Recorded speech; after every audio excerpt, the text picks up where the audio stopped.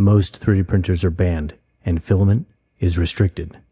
This may be our future, but it doesn't mean we quit printing.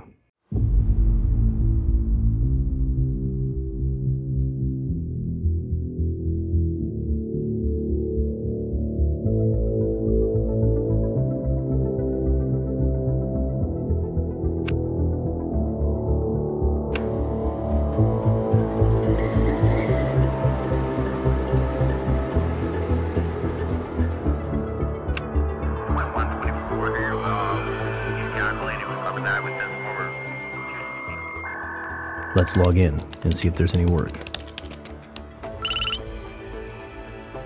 1,500 kilograms of force is a lot, but I could use the money. I've never pushed PLA this far, so we're gonna have to do some tests.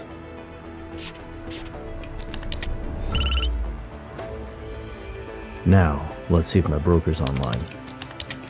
I'm gonna need a bigger machine.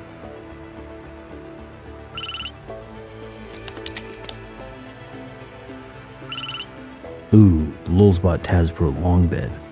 Filament size 2.85. Build volume 282 by 582 by 285 millimeters. Toolhead Asteroid 285 standard. Nozzle temp 290C. Nozzle size 1.2 millimeter Gamma Master. Bed temp 80C. Travel speed 150 millimeters per second. Cooling fan, coarse. Runout sensor. Connectivity, USB-A or serial USB. Network, none. Perfect. Now how much is this thing?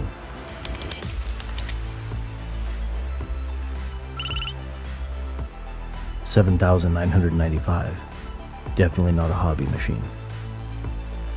I'll take it. No turning back now. Let's take a look at this machine and then push this 2.85 filament to its limit.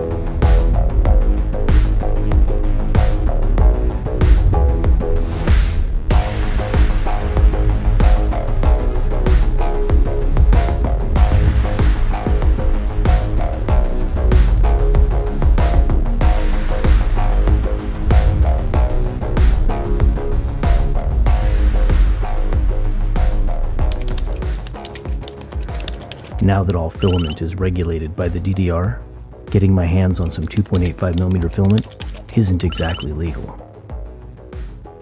We'll just do a little rerouting from the Polymaker warehouse. Alright, let's slice up our test print. If we're going to compare these results to our others, we have to keep the top, bottom, and wall thickness the same.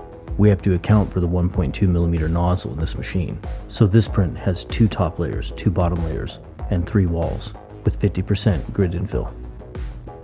Alright, time to print.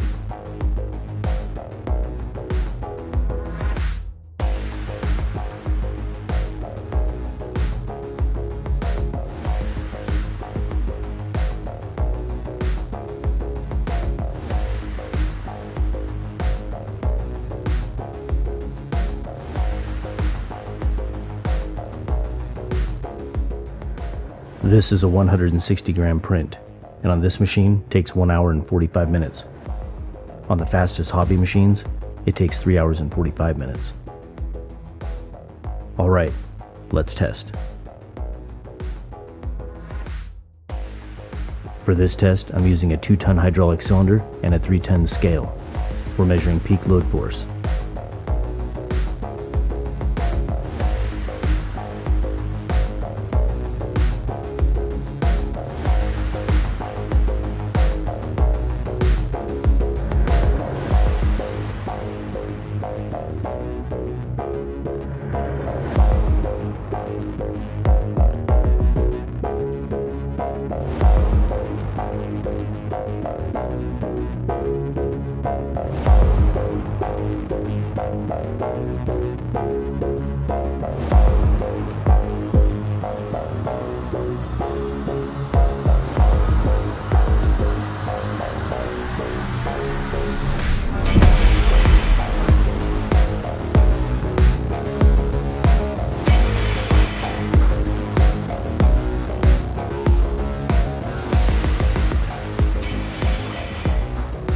$1,272.5. That's impressive, but not enough. Let's go bigger. Let's see how far we can push this PLA when we let this 1.2mm nozzle do the work. 8 perimeters, 5 top and bottom layers, with the same 50% grid infill. This print now weighs 200 grams. Let's test.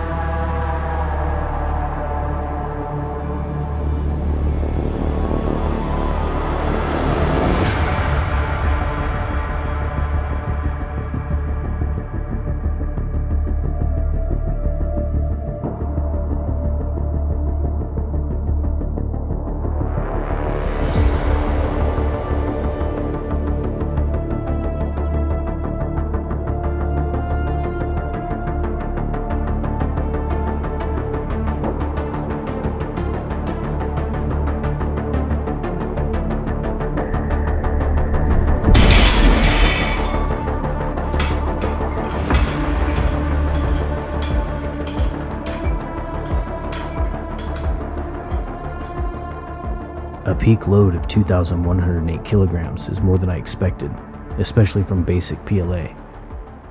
Now let's send those results and get paid.